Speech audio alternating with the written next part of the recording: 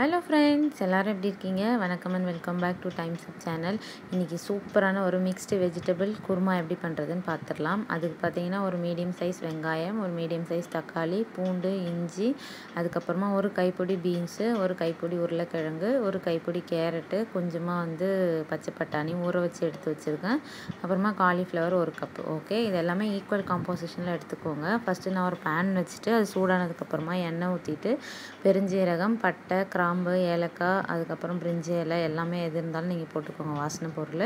அதுக்கப்புறமா இந்த பொடி பொடியாக நறுக்கி வச்சுருக்கிற வெங்காயத்தை நம்ம சேர்த்து வதக்கிட்டு, அதுக்கப்புறம் நம்ம இது குருமான்றதுனால தேங்காயெலாம் அரைக்கணும். ஸோ அது நம்ம அப்புறமா தனியாக பார்ப்போம். இப்போ வெங்காயத்தை போட்டு ஒரு 2 நிமிஷம் வதங்கின உடனேவே தக்காளியும் போட்டுருங்க. வெங்காயம் ரொம்ப வதங்கணும்னு இல்லை. ஓகே, தக்காளியும் போட்டுட்டு தக்காளியும் நல்லா வதங்கட்டும். வதங்கினதுக்கப்புறமா நம்ம பேஸ்ட்டு ரெடி பண்ணுறது எப்படின்ட்டு பார்ப்போம். அதுக்கு பொட்டுக்கடலை, தேங்காய், பச்சை மிளகாய், இஞ்சி, பூண்டு இது எல்லாமே வேணும். சரி, ஓகே, தக்காளி நல்லா இப்போ வதங்கிருச்சு. இப்போ நான் என்ன பண்ண போகிறேன், எல்லாமே ஈக்குவல் காம்போசிஷன் வெஜிடபிள்ஸ் எடுத்து வச்சுருந்தேன் இல்லையா, அதுவும் கூடவே ஒரு 5லேருந்து 6 இலை கருவேப்பிலை இது எல்லாத்தையும் போட்டுட்டு அதே பேன்லேயே நம்ம லைட்டாக கொஞ்சம் சிம்மில் வச்சு அந்த சூட்டை அனல்லே இது வேகிற அளவுக்கு வச்சுப்போம்.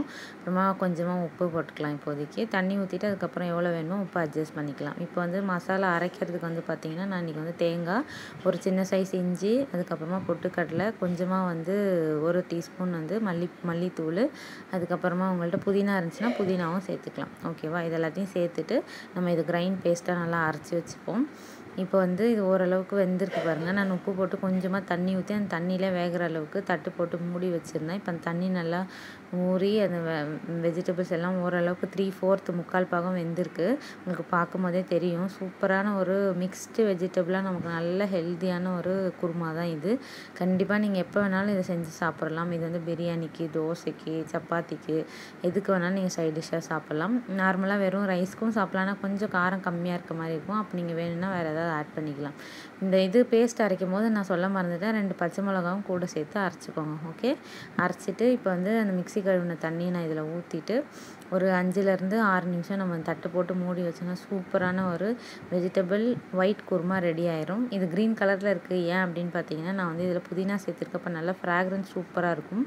ஓகே ஃப்ரெண்ட்ஸ், நீங்கள் ஃபஸ்ட் டைமாக இந்த வீடியோ பார்க்குறீங்கனாக்கா டைம்ஸ் அப்க்கு சப்ஸ்கிரைப் பண்ணிக்கோங்க, லைக் பண்ணுங்கள், ஷேர் பண்ணுங்கள். மீண்டும் ஒரு நல்ல வீடியோவில் இல்லை vlogலையோ மீட் பண்ணலாம்.